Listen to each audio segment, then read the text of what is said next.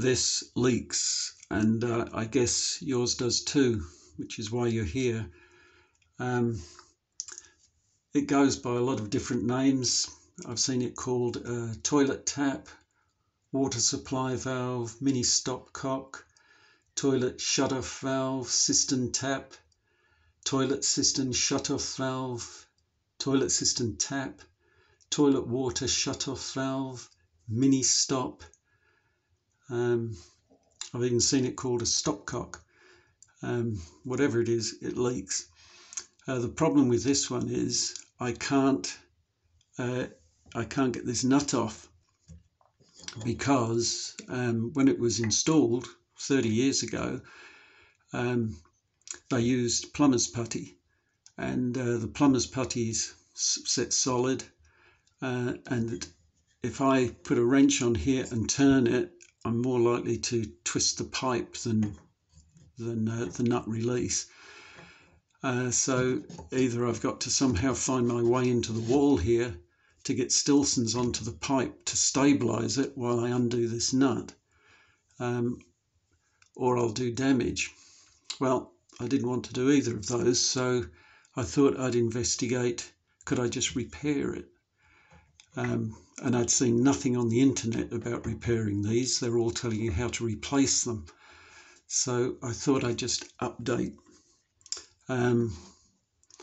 First thing you have to do is go through the normal process of shutting off the mains water supply, draining the system. Then undo, obviously take off the exit pipe from the valve, if you need to, but if you don't, make sure you empty the cistern anyway, otherwise the water is just going to back out of it.